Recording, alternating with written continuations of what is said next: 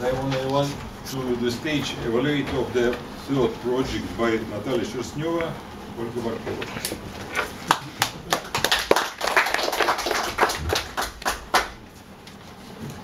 Dear Natalia, first of all, I would like to thank you for giving me the opportunity to be your personal evaluator, because your project was from the advanced manual, and I'm still have the just delivered fourth project. So thank you very much for that opportunity.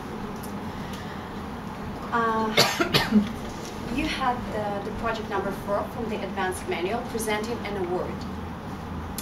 And the objectives of this project were to present an award with dignity and grace and acknowledge the contributions of the recipient.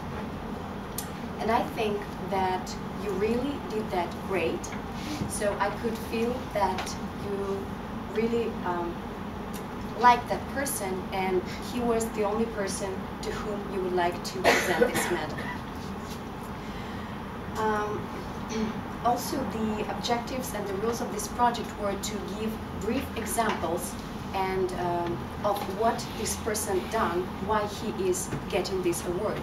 And you presented these examples very briefly and vividly, and I think that for that reasons he got this award.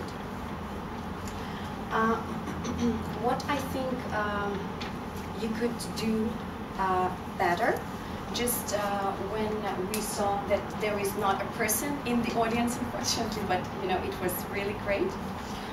You turned a little bit, and we couldn't maybe see all of you just looking in our eyes, and maybe that was the only side which just to see that the people's reaction and so on.